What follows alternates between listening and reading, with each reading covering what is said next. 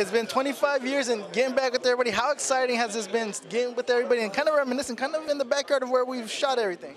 Oh, it's great. It's great. It's so nice to see everybody. We had a great time when we made the movie, and it's hard to believe that 25 years have gone by.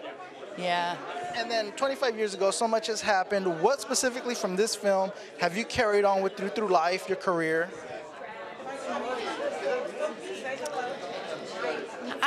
I guess my love of working with people like Finn and courageous actors like all of these guys and Kathy.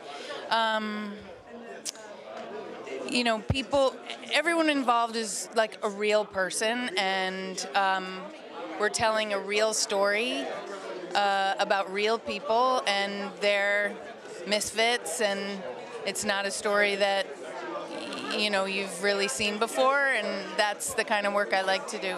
Especially in that time, you talk about a real story. We're really in a point where we're talking about mental health awareness, the drug epidemic. Why is it important to really voice that and put that, because people do need to talk about it? People do need to talk about it. We need to relieve everyone of the stigma and the shame involved, and talk about why people are hurting and get people the help that they need. But, you know, it's big business for people to not get the help that they need, and so a lot needs to change. And I'm really proud that this film is coming back, and it can expose a whole bunch of young people to this story and these characters. I think they'll really relate.